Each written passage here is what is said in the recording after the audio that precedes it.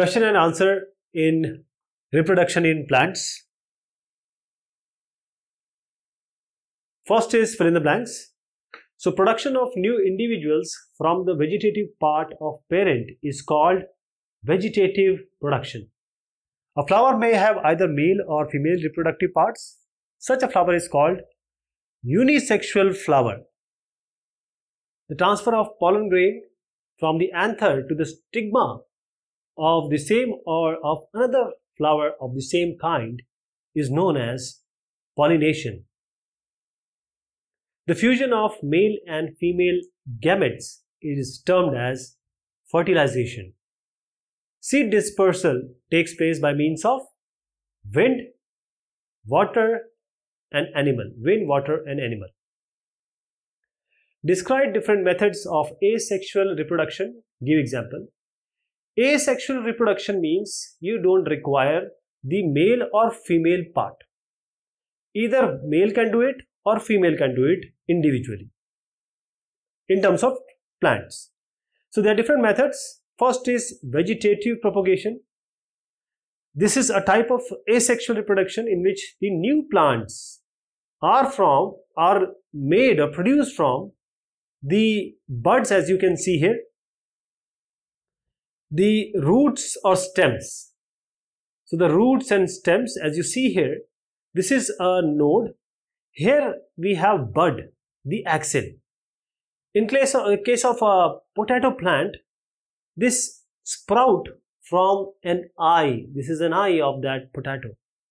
And here, this is a ginger. And ginger, this is a new plant.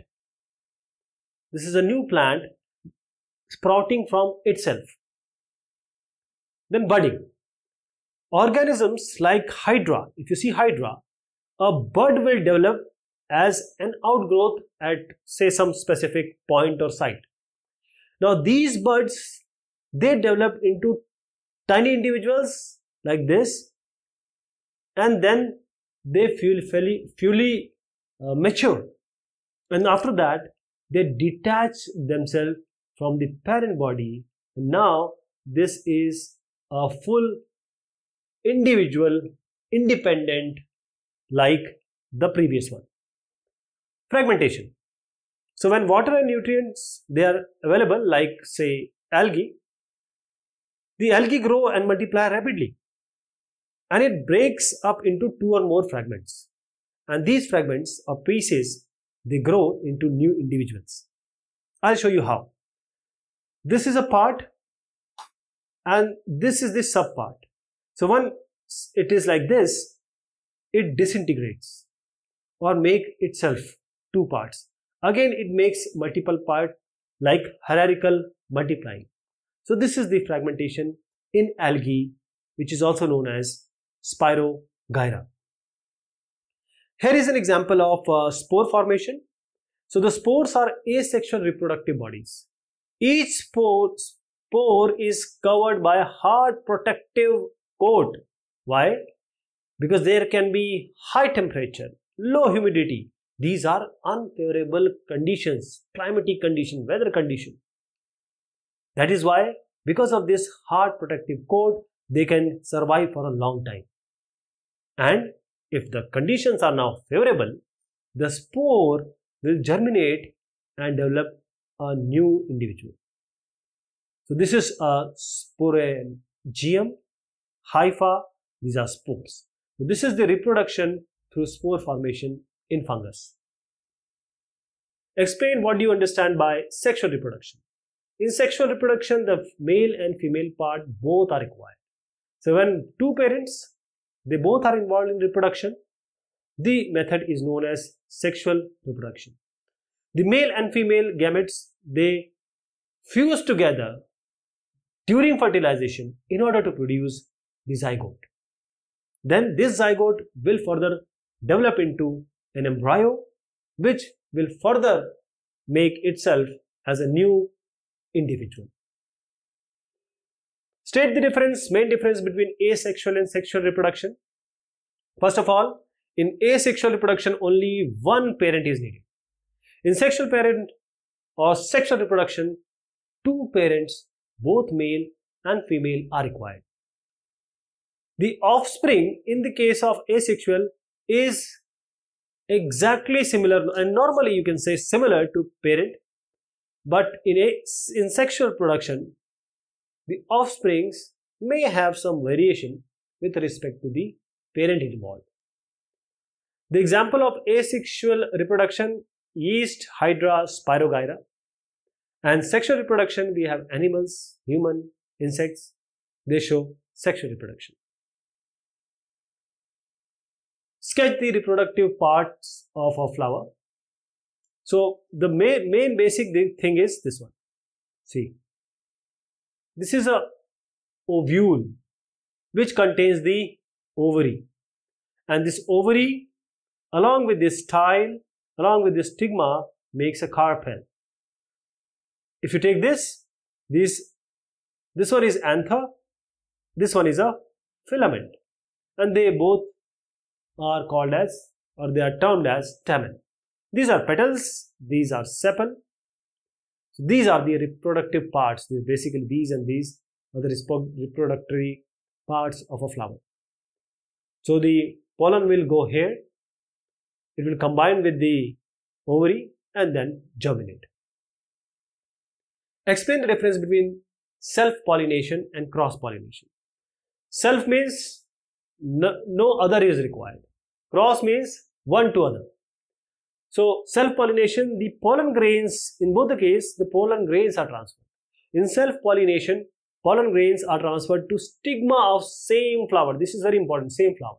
But pollen grains in case of cross-pollination, they are transferred to stigma of different flower. In self-pollination, the pollinating agent is not required. But in cross-pollination, we do require. So I'll cut this knot. Pollinating agent like the wind, the water, the insects, they are required. The example of self-pollination are peanuts, sunflower. The example of cross-pollination, mango, rose, and most of the plants which flower. So flowering plants. How does the process of fertilization take place in flowers? So this is what happens. Once the pollen grain spreads on the stigma, so this is pollen grain, it spreads into this stigma. This is the stigma. This whole is stigma. It produces a pollen tube. So this is a pollen tube. This whole is a pollen tube. Now this process is called the germination of pollen grain. Now this pollen tube penetrates this style and reaches this style and reaches the ovary. This is the ovary. Reaches the ovary. Now male nucleus is transferred through this pollen tube. This pollen tube. This is the transferring agent. Then here the fusion of male and female nuclei takes place inside this ovary. And this is called fertilization. Describe the various ways by which seeds are dispersed. There are various methods. First by wind, water, animals, and others will discuss. So the dispersal by wind, the seeds are generally lightweight. They may be hair-like, they may be wing-like. These are structures which are present on them. So they are very microscopic, they can float on air. And that is why they are dispersed by wind. For example, dandelion, maple, drumstick. How they are dispersed by water? Especially we are talking about aquatic plants and those plants which grow near the water body.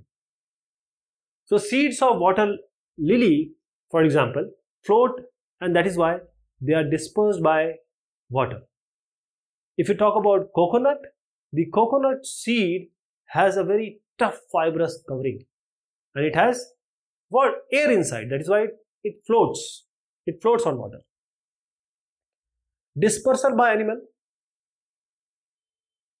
Some seeds may have spine-like structure, and the animal furs are the best, you can say, carrier on which they get stuck and they can be dispersed or spread to different places. like beggar, tick, and xanthium. But some seeds are swallowed by birds and animals along with fruits. And then when they do excreta or the droppings, the birds and animal dropping, they come out with this, and that is how they are dispersed. Dispersal by bursting. There are certain fruits, when they open, they burst as they mature.